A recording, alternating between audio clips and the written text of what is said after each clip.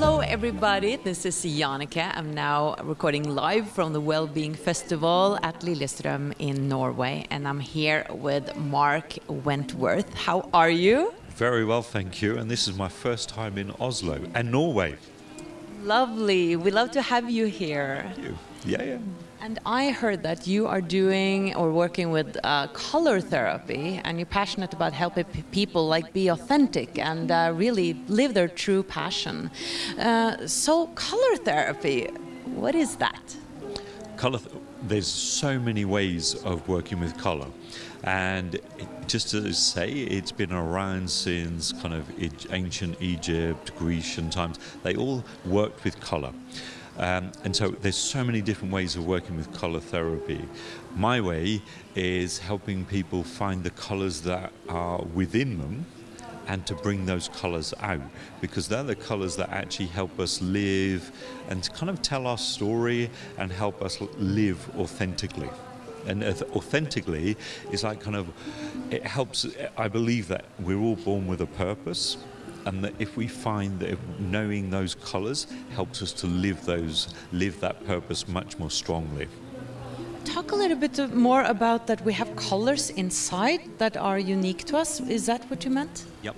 So I use a system that I call color profiling, and you take your date of birth and you use the medium of numbers. So you use the ancient art of numerology, and you take that down to a single number between 1 and 9, and then each one of those 9 colors actually tells you what your core color is, or what I call a life path color.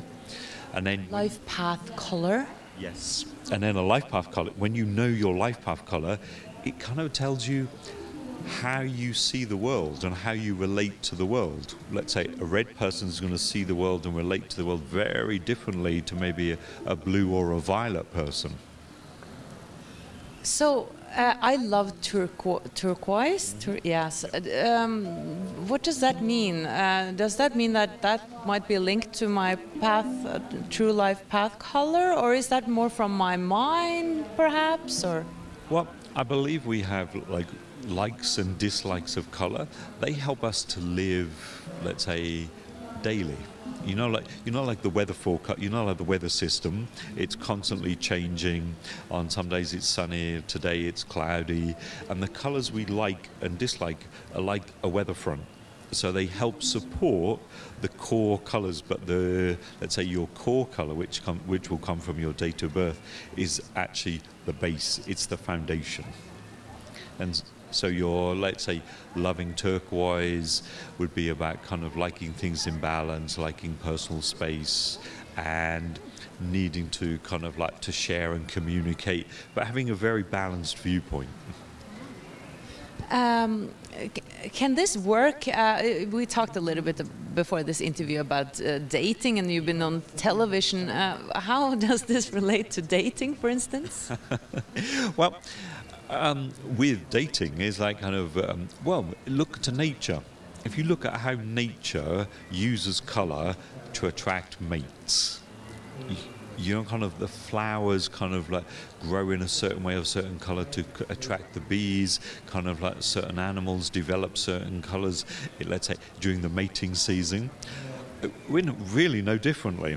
So it's a sense of how you dress and the colors you wear can really say a lot about, well, if you're single, like the partner you would like to attract, the relationship you would like to actually create in your life, or indeed explain the reason why sometimes people are still single after a long time. Yeah, can you give some examples? Like, do you mean if I wore red a lot of the time and I wanted a boyfriend and that was the wrong color for that, so that's why I didn't get the boyfriend? Well, no, like for instance, I joke and say, well, if you think about red is fast, immediate, kind of, and it's about passion. So, kind of, if you want a relationship that's like that, and maybe it's not so sure, it's not you're not in it for the long term, it's just a bit like going to McDonald's, a bit like fast food. Great to use red, but bright red. If you want something lasting, a little bit more passionate, and then you would, but long-lasting, then you change the shade of red to slightly darker red. Most of us, I would say, when I look around, I see so many people wear dark clothes, and in Norway, you know, it's popular to have a minimalistic style in their house with a lot of gray and grayish colors and whitish. So that's not very colorful. How does that influence us? Well, it's the more, I guess that kind of my work, or part of my work, is to help people become more color conscious, and that by consciously introducing colors into our life, we can help our kind of overall well-being. And certainly in many of the northern countries in wintertime, it is common that people tend to wear darker colors, because it's almost like they're going into hibernation, which is much more in alignment with nature, you know, because nature does go into, in wintertime, nothing much happens, so we're much more inside. That should be the times when we're kind of reflecting, looking in, what do we want to do, and social, and taking things inwardly. So that's okay not to use so many colors in the winter time. But we can also kind of help ourselves by, if we've got difficult situations to do, or kind of difficult work situations, or we're stressed at work, then we can actively introduce specific colors to help us counterbalance that. So is there frequencies in the colors? Is that what is affecting and influencing us? Yeah, I mean, as you know, kind of like each color has a specific light frequency, and there's different kind of, so that's what draws us. From my perspective, I believe that different emotions also have different frequencies, and those, and certain shades and tones of colors match those emotional frequencies.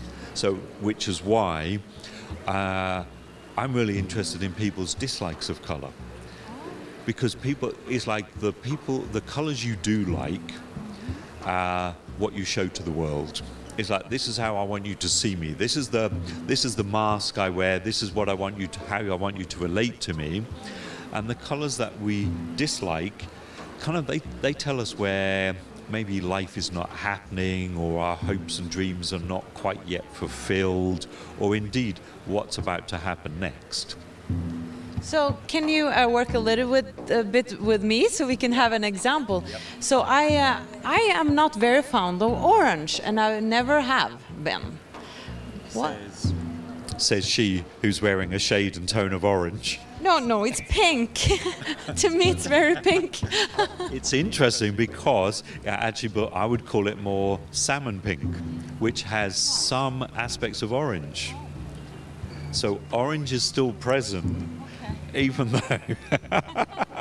But it's funny you say. But it's a good example, because I remember working with a lady, and we were talking about a specific relationship issue, and for her, let's say the negative emotion was dark green, and the positive one was more spring green. And she said, oh, the spring green is like this, and she showed me something, but it was dark green. But to her, it looked light green, and it was more to do with what the dark green was connected with, rather than why she saw it in a specific way. Because sometimes we physiologically, emotionally and psychologically block out the ability to see certain shades and tones of color. But I do see orange, though. Yes. And, absolutely. And I don't know why I don't like it. I just don't like it. But that's personal. It's us. We're the ones who make colors guilty. You know, color is always innocent. It's what we associate with it. So my question to you would be, okay, so if you were to imagine sitting in a room which was totally orange, and indeed the clothes you were wearing were that specific shade of orange that you don't like, the floor was orange, the ceiling was orange, the walls were orange, even the light coming in the windows was orange, how would you feel? Well, the first thought was like, this is too much. Yep. But then you stay with it, and it will always take you somewhere. Colour is a great time traveller, because it will really maybe it will take you back to a specific memory, a different event, where maybe there was something orange that was present in that situation.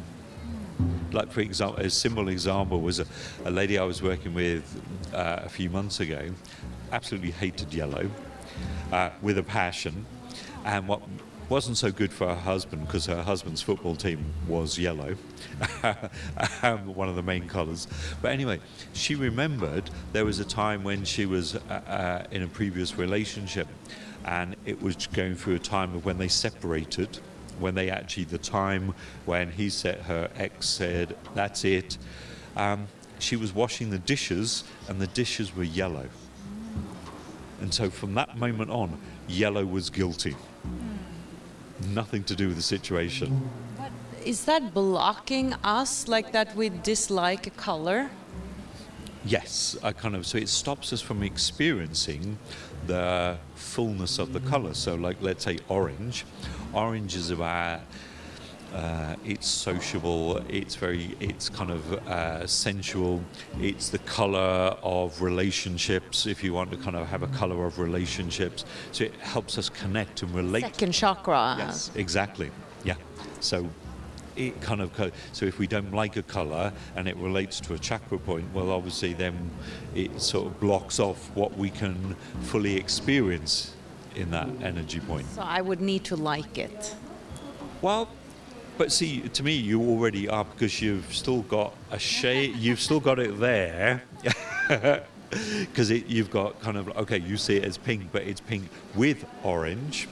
So then it's looking along the orange spectrum, and then taking it to the point of saying, okay, so where's that orange which starts to make me feel uncomfortable? Then you would gradually introduce that, because otherwise, if you did it too much and went straight to orange, it would be too much of a shock to the system, and then it wouldn't kind of it would have the adverse effect. And it's like when we work with color in this way, it's like you drop a stone in the pond and it just ripples. So I'm always saying, okay, just introduce this color and then just watch what starts to happen in your outer everyday life. So you mean that I should get more orange things or clothes, or just see what happens? Yep. Like introduce orange into my life. And yeah. Start with something like kind of maybe an orange cushion. And so it doesn't have to be anything big. So just by let's say following the thing of the orange cushion, by bringing that in, because you've consciously done it and you've set that intention, just that's enough. You know, sometimes I work like in a private sessions, people turn up, someone comes for a session, and I would love just to say, okay, just go home and work with orange. But, you know, we're human, so we like to question why, whatever. And if we could take color in the same way that we take medication when we go to see the doctor, you know, the doctor writes a prescription and said take these 3 times a day, and we take them religiously without really questioning, because we have the sense that we know it's going to make us better. If we could take color in exactly the same way, life would be amazing. But it's interesting because I see kind of a red thread, because you're interested, you're saying mostly in what you don't, the color you don't like. And everything is duality. And I think that what we have resistance towards is actually what we need to look at, because we have something to learn there is in our shadows. And that's what is interesting to see. Why do I have such resistance to it? And also going back, like why, what is this about? Maybe when I get it up in the light, I see a situation in my life that I needed to resolve. I needed to get up in the light, like maybe some inner child work in a way. So it's all linked. It's so beautiful. Yep, absolutely. And because sometimes it's really difficult for people to put things into words. If it's a very difficult situation, it's difficult to talk about. But if you just say, okay, if this situation had a color, what color would it be? The color does the rest. That's what I love about working with color. I sense that this is much deeper, actually, that it's a lot beneath this science of colors. Yeah, I mean, kind of also, I've studied a lot of kind of Carl Jung, so I combine colour with archetypes and dreams. I love working with dream and storytelling. So it's all the to me, colours are always telling stories. So I kind of help people to actually decipher the colour, the story that each colour is telling. Lovely. And you're having a conference here in Oslo, are you not? Like a light conference? Yes, I belong to the International Light Association. Well, actually from May next year, which is when the conference is, it's from the 13th to the 15th. I'll become the president of the International Light Association. Congrats. Thank you. And the association we're a mix of people who study the science, the therapeutic use of colour and light. And we've got people coming from all different parts of the world talking about that.